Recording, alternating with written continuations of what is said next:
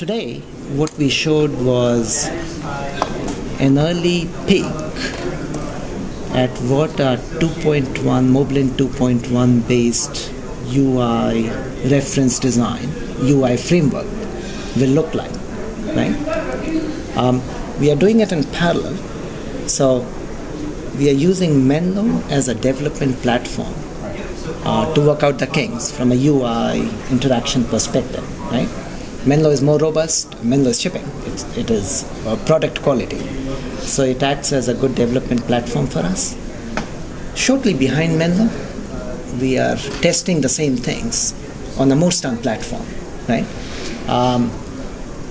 If you guys are nice to us, Mark can actually show you this on Moblin platform.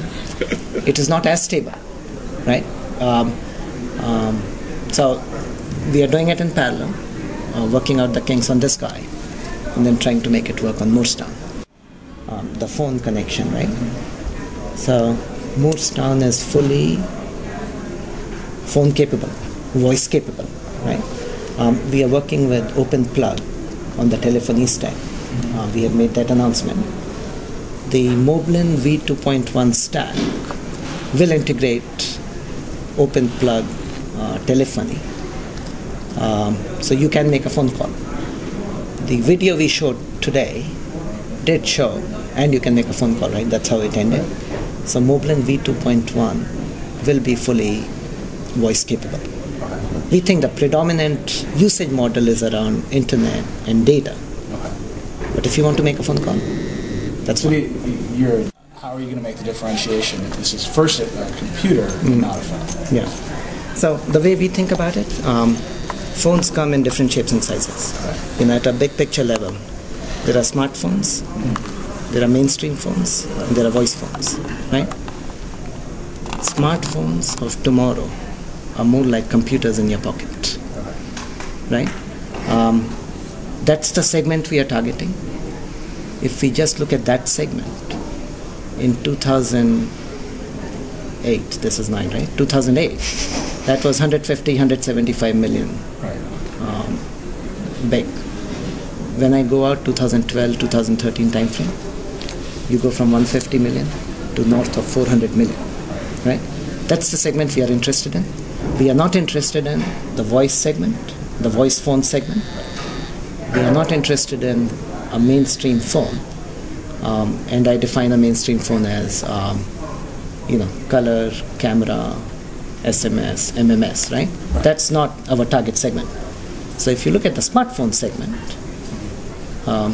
internet is important. Things you do on the internet, Facebook, YouTube, Hulu, blah, blah, blah, are important. But it sounded to me like you were making a differentiation between Moblin devices and smartphones. And I see that sector collapsing, especially when you put up a radio into that.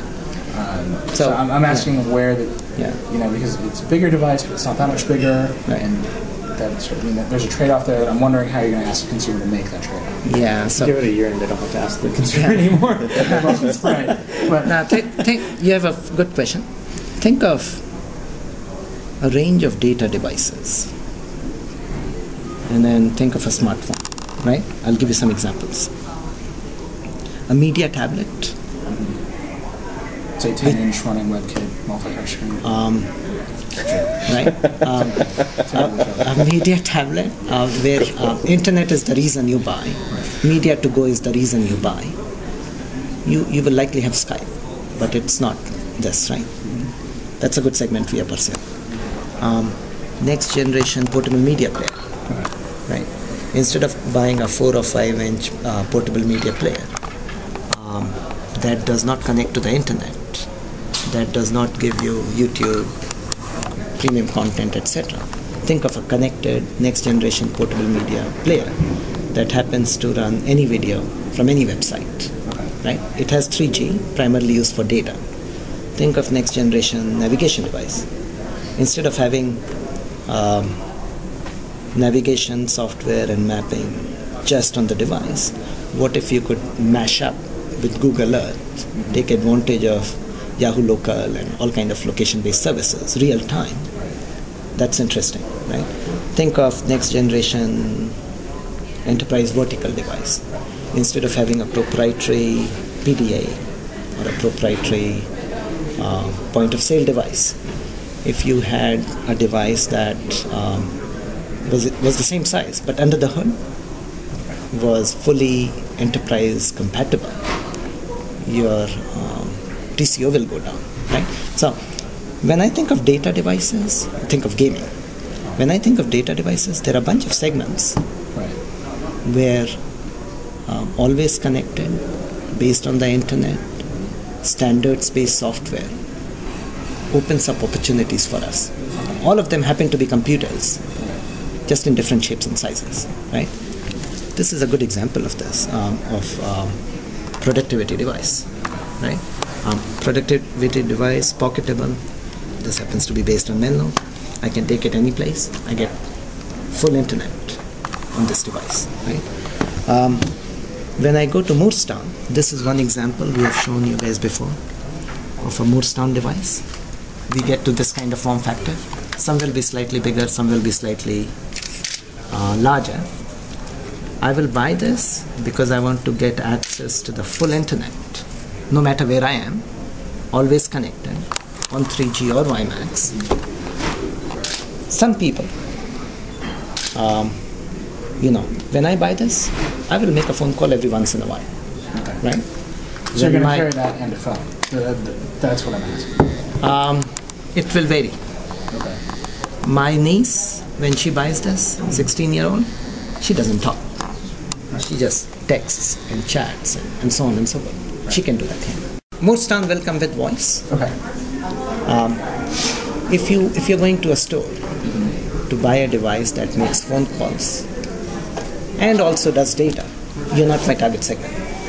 If you're going to a store to buy a data device, an internet-based device, a media device, a navigation device, the next generation smartphone, where most of the time you are going to do internet-based things, but you also want voice every once in a while, you are my target segment. Where does this fall into your target segment? This is a good example of next generation smartphone, right? So can your platforms build a device that small? No. Our roadmap enables smaller, thinner, lighter, sleeker But not products over time. You guys can speculate. How long it takes is the question. Yeah. It's just a matter of time. Everything's a matter of time, but your competitors have products in the market now. You can speculate, Nilay. This is Menlo. Okay. This is a Moorestown design. Okay.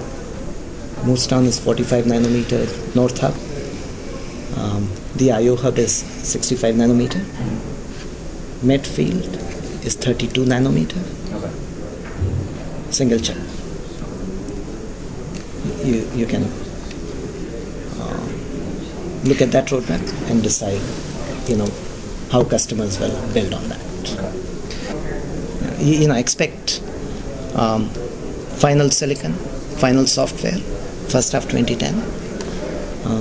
Expect devices throughout second half.